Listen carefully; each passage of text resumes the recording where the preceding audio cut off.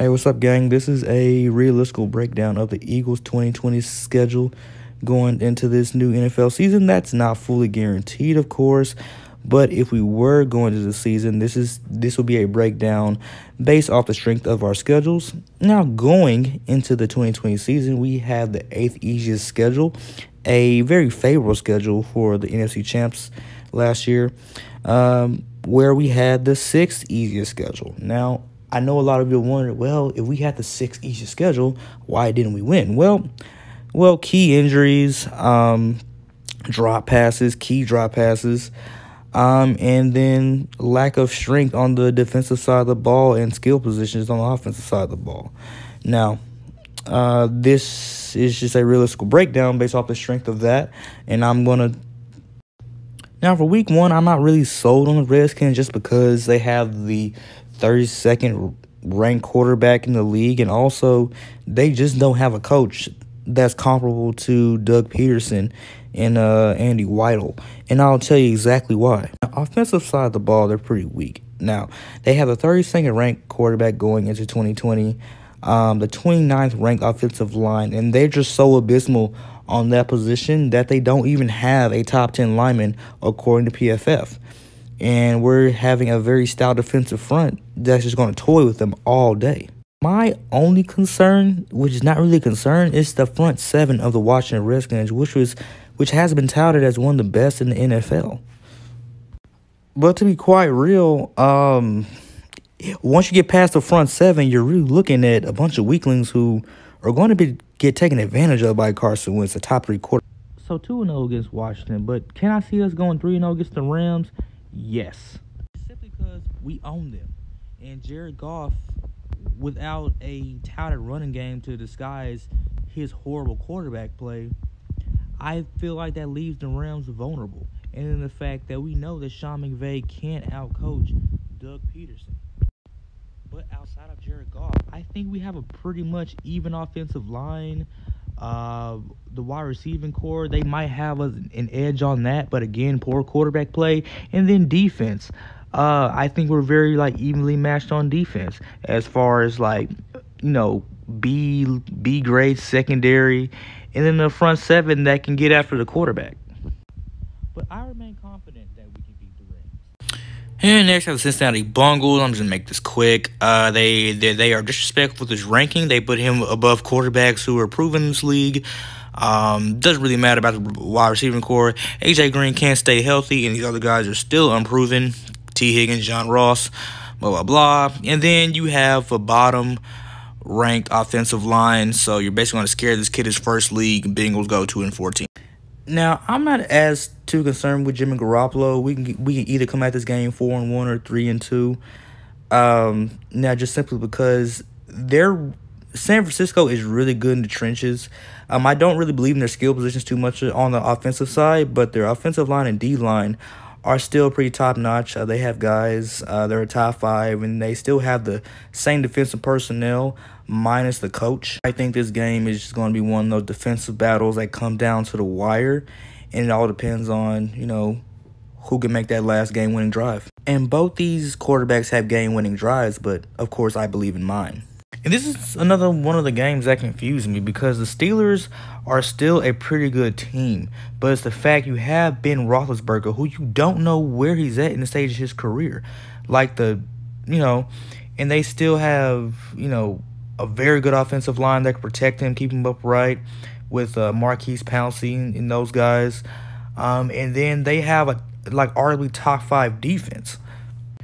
So if you ask me, I wouldn't know. I would say I wouldn't be surprised if we lost because, again, Ben Roethlisberger, good wide receiving core, top 5 defense. But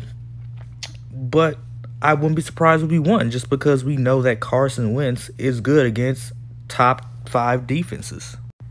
And then another thing, the game is in Pittsburgh, so that's another disadvantage. I'm not the one that's going to rip on Lamar Jackson. I don't think he's going to have that same success. And then the Eagles' defense does well against mobile quarterbacks. Now, don't be fooled by these numbers with the wide receiving core.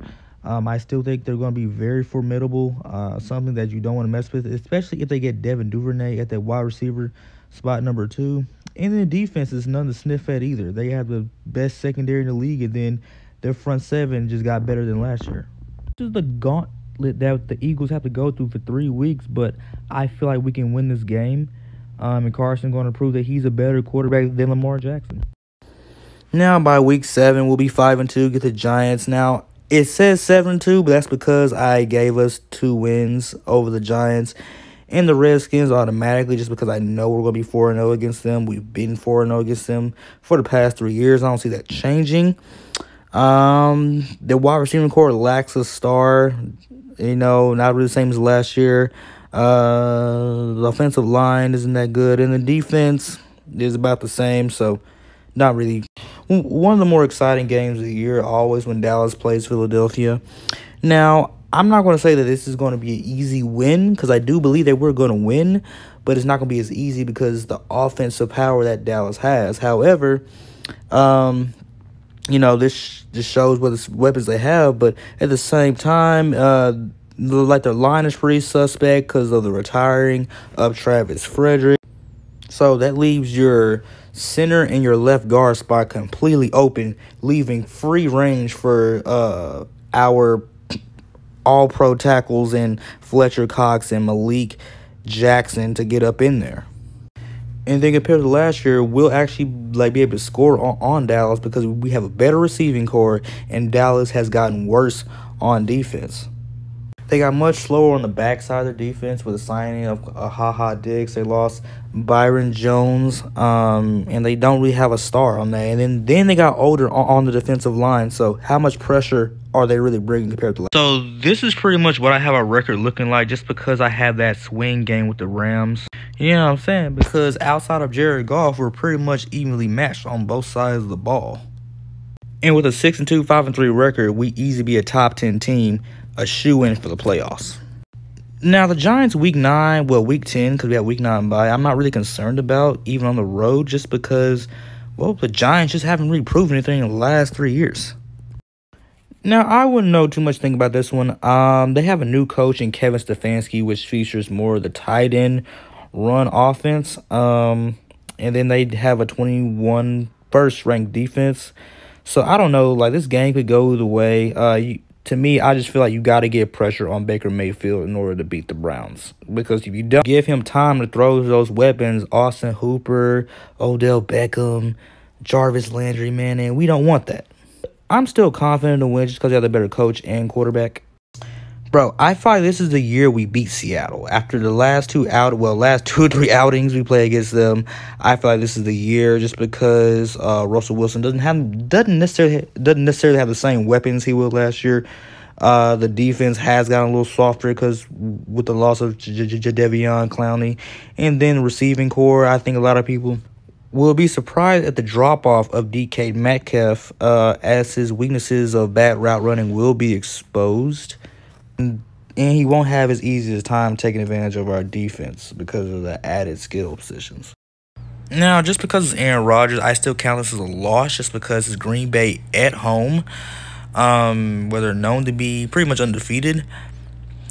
I know we pretty much came unscathed last time we played there. Their offensive line is still pretty good, still can hold them upright.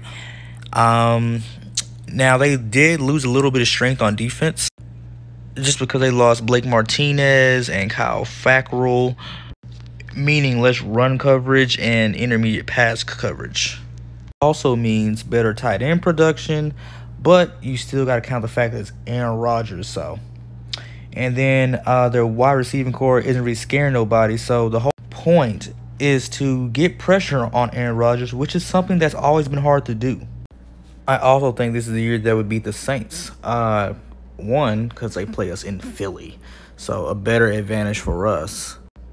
And all in all, I just think this is going to be one of the more exciting games of the year. The Eagles get their revenge.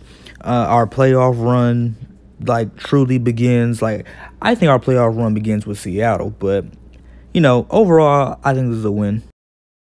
Now, I do admit that Kyler Murray is destined for a great year this year just because I believe in the tradition of a second-year quarterback. I don't think his team will overall have enough to beat us outside DeAndre Hopkins.